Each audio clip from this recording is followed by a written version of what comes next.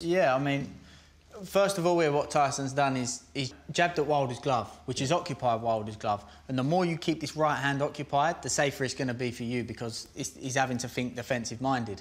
And his hand positioning, you know, Wilder will throw his right hand from anywhere between his nipple and his hip.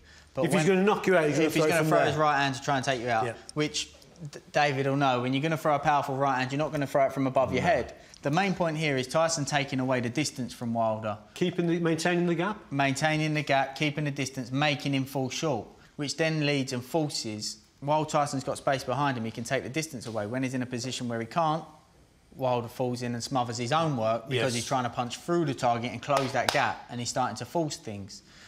Keeping him turning as well.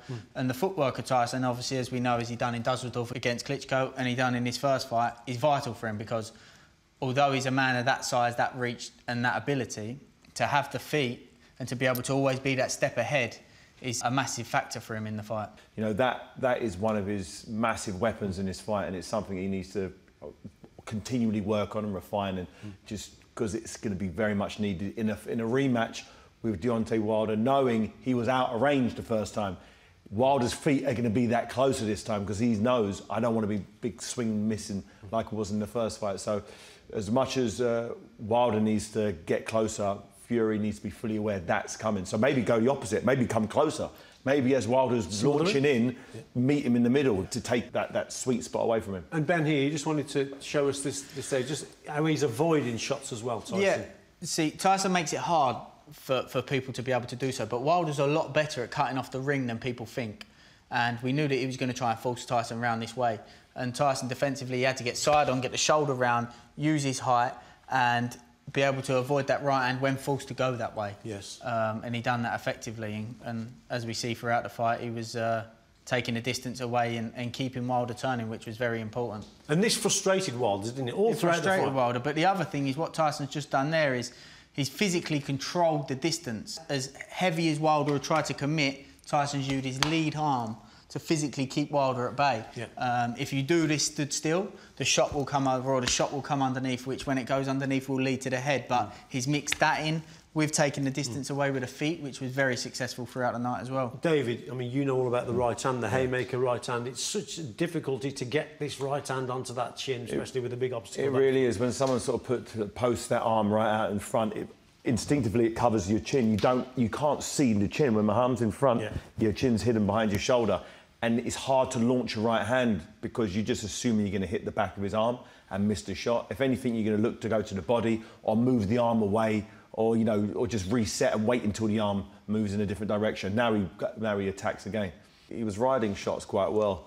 I've never seen anyone ride shots with Wilder, but his timing's that good. He can literally take his chin away from the shot and take the sting out of it.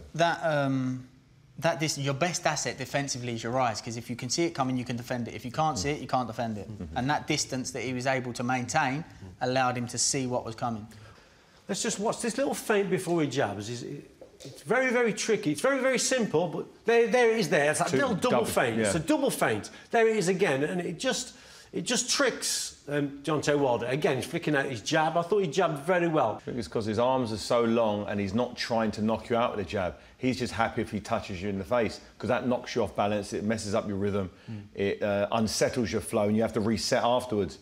And he's become a master of doing it, become a master of flicking that. It's a flicky jab, but you don't want it in the face. When an 18-stone man's flicking you in the face with those 10-ounce gloves on, you can feel his knuckles in the face. It might not look devastating, but take 16, 17 of those around, it starts marking your face up. 100%. And for me, the important thing was Tyson being a big man, when he was throwing a jab like David's saying, he wasn't stepping into it.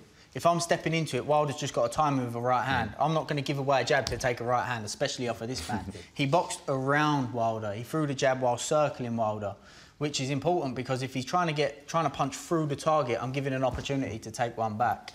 And the double feints, as well as it makes you make a decision. If you don't respect it, I'll make you pay for it. Yeah. And if you do respect it, it's opened up the distance. So it worked in different ways for Tyson as well. What I also thought he did well, because I believe his power is underestimated. I think Tyson Fury has got decent power. And he showed it a couple of times here with a couple of great 1-2s, straight 1-2s, basic punches, but it kept this man at bay. Let's have a look at here. There's a good right hand there going through. And let's have a look at this one here now. An interesting point is when you throw this at Wilder, he always comes back with a left hook.